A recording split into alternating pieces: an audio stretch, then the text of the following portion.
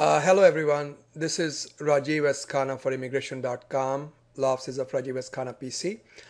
I had been meaning to um, share with you a few things about what we are noticing in the last few months. A whole flurry of I-140 denials, intents to revoke. So it appears that USCIS has gone back and revisited even approved I-140s. What happens is, in these cases, an employee who has nothing to do with the employer's wrongdoing, if there is a wrongdoing, if there is any wrongdoing in fact, the employee gets stuck. There was a case that we represented a company recently. We've done this for 3 or 4 companies, but one company in particular comes to mind. They bought out another company, I think 100 or so employees, and I was actually involved in the merger and acquisition, and I suggested that they should escrow some money just to make sure that if something goes wrong with the immigration compliance, we would have attorney's fees to fight the problem. And it did work out because, in fact, there was a problem.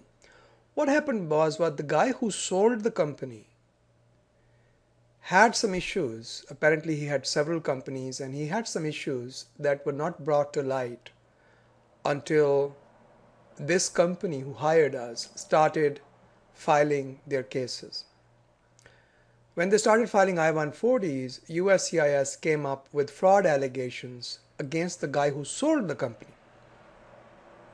So what happens in these cases is that the employee could lose the right to AC-21, excuse me, if the revocation is for fraud. They could lose their priority date if the revocation is for fraud, and they could lose the right to extend their H1s if the revocation is for fraud. So the employee is the one who gets hurt the most. So when we got retained, there were, I think, about, I don't remember the number, I think 20 or 25 cases. So we went in and we argued it out with the government, and happily all cases were approved. Each set of circumstances is unique. Sometimes we can get approvals, sometimes we cannot get approvals. It doesn't. This narrative doesn't mean that we're always going to get approval. But I just want to talk to you guys and explain to you that this is happening. Don't think just because you have an I-140 approval, you're good. Okay. So this morning, as I was going over the content on immigration.com, I noticed a comment from our forums. Those of you who don't know, these are our forums, immigration.com and forums.immigration.com. So basically, this person, Manish underscore 13, has said this: 180 days on EAD will get over next week, and I plan to go on AC-21. Sponsoring employer is being inquired into for some fraud. No one knows exactly what's going on. He's going over to a new company. And these are his 4 questions. I think it's relevant for the whole community. So that's why I'm recording this. Will this fraud affect my 485 application will I get RFEs? Well, first of all, no one can predict whether or not you will get an RFE. Will the fraud affect your 485 depends on whether or not the I-140 is considered to be fraudulent. You know, the biggest problem in these cases is because the I-140 is the employee's application, let me rephrase that, employer's application.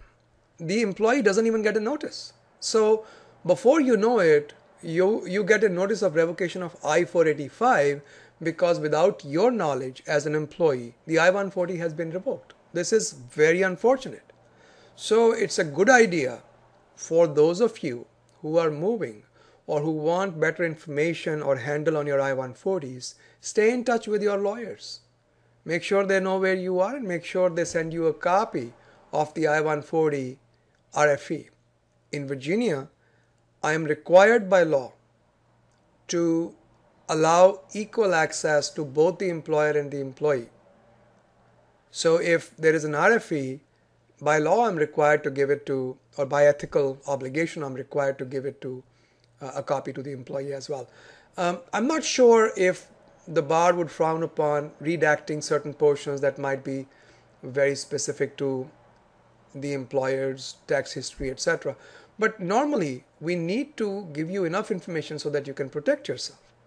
So that should be the law pretty much, or that should be the ethical obligation for all lawyers. Therefore, you should be able to get some information if there is an I-140 revocation notice or intent to revoke issued by USCIS. Okay?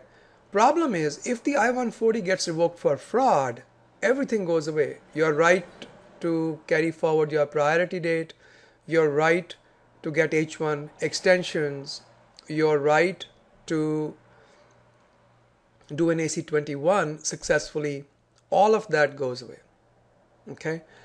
However, if the employer is willing to appeal, then while the appeal is pending, you can go ahead and keep getting your H1 extensions. Keep this in mind.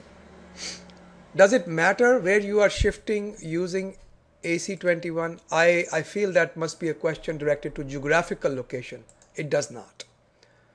Does a full-time contracting offer matter? Well, you should not have a 1099. You should be on a W-2.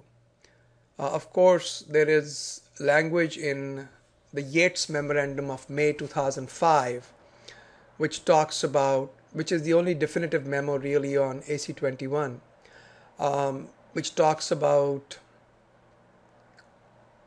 doing an AC-21 transfer over to a company you yourself own. But there's a whole slew of issues connected with that. Actually, I think I have a lot of information on my blogs also on this. And the last question is, does a big or a small company matter? In my view, it does not. Not for AC-21 purposes. Okay. So, by the way, I also want to add one thing, that there was a case recently from a federal court. I don't remember the name of the case. I have it in my records, where the court was quite offended by USCIS coming back after several years and revoking an I-140 that has already been approved. I think there are some really tricky legal problems with USCIS revoking cases that have long been settled. So, be that as it may, all I can do is sensitize you to the issues and concerns. Feel free to bring up whatever you have in our next free community conference call. Information about community conference calls is, let's see, it's right here. So you can take this link, free community conference call link right here, and that these are all the recordings from past times. Okay, well, good talking with all of you. Thank you.